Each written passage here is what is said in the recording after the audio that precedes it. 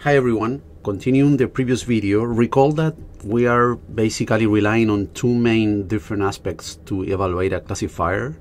The first is to figure out a way to emulate the future by trying to hold out some of the data such that the classifier trains in another set. So we mimic somehow the general case in where we're going to have to classify the data points that weren't seen during the training phase. And after we do that, the second stage is going to be to come up with some key indicators that tells us how well is performing the classifier on that unseen data. So we're still in the first part, right?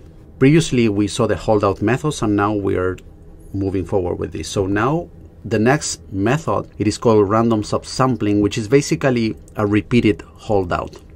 So instead of just once dividing the set in training and test, we're going to repeat that procedure B times. So as we can see here, we go and first divide our database in two sets, training and testing. We train one model M1, and then we classify the data points that were held out here, and we create a prediction here, right? And we repeat the same thing B times, right?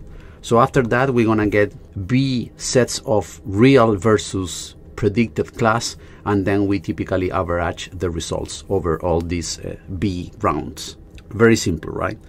Remember, again, we need to make sure we are taking stratified sampling, because if we have an unbalanced set of classes, we want to make sure we keep the proportions and all the classes are present in the testing and in the training scenarios in the different rounds. So remember, always choose stratified sampling, also here in random subsampling. One note is here that recall that we have B different classifiers, right? Because everyone was trained with different training data, so we end up with different models. Later we're going to see what is the actual final model that we send for production.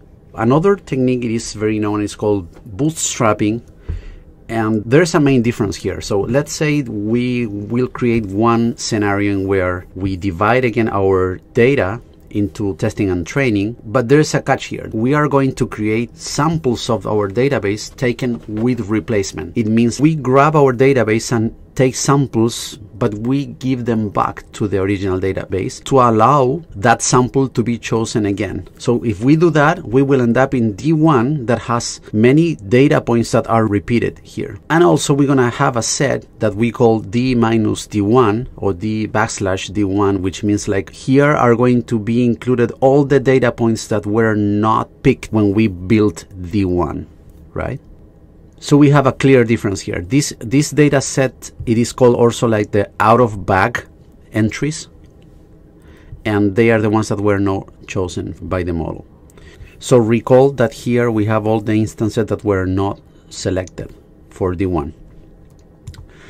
And what we do here is like we train our model from D1, but we use then our model to predict in both sets. That's one of another difference, right? So we make a classification for D1 and also for the instances that were not seen by the classifier, right? That's a new thing here. And we repeat the same B times. So we create again B rounds with B models that are trained from the first selection of data points, and we test the model in the same set and also in the instances that were not selected. And to be more precise here with the notation, again, we have D cases. So here we can improve our notations for a C, for a class. We have the letter A is used for the cases that were selected. The letter B is used for the cases that were not selected, and then we classify. And the number, of course, it depends on the round, and the M means that it was the prediction made by the classifier. So the question is how we combine the results from these two different sets, from the sets that were seen by the classifier and the unseen ones. And the idea is like we're going to get one accuracy here by comparing how close was the classification made with the model versus the real one, and the same thing for the unseen cases. And we're going to obtain two different accuracies. The same thing for D2, the same thing for round 3, and if we continue, we're going to do the same thing for the round B. So we're going to obtain two accuracies on every round. How we combine them? Well, what we do is we obtain like a weighted average right? Soon I'm going to explain why these specific numbers. Okay, so in the first round, we combine both with this weighted average. Same thing for the round 2, and so on, until the round B, we combine both accuracies into one accuracy. So why these weights? This thing is very interesting, actually. Recall that we take these samples with replacement. So if we were to calculate the probability of being selected for one data point that exists in the initial database is 1 over n, right?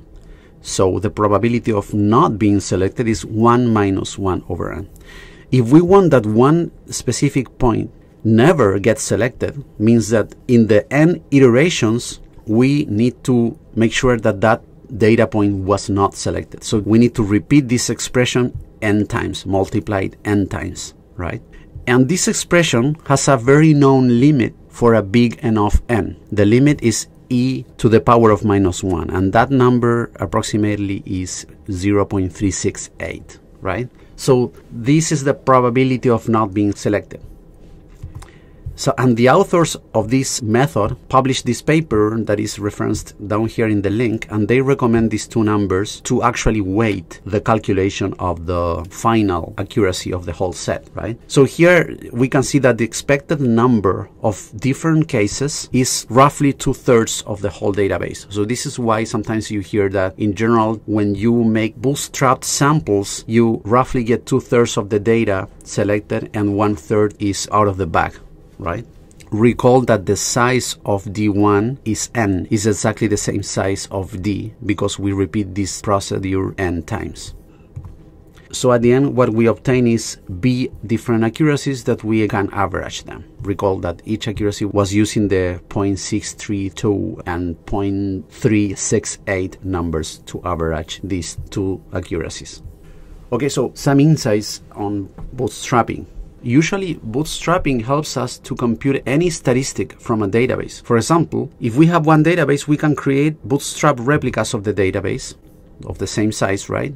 Taken with replacement. And then, per each of these replica, we can compute the statistic. Could be anything, right? It could be the standard deviation or whatever. And then we can create an histogram of the value of that statistic, and later from the histogram we can compute the mean and the standard deviation of that statistic. So it's a very effective way to compute any statistic in a dataset. Why we don't just go straight and compute the statistics from the initial database? Well, in general, when we have a small database, we believe that the database we have is not fully representative of reality.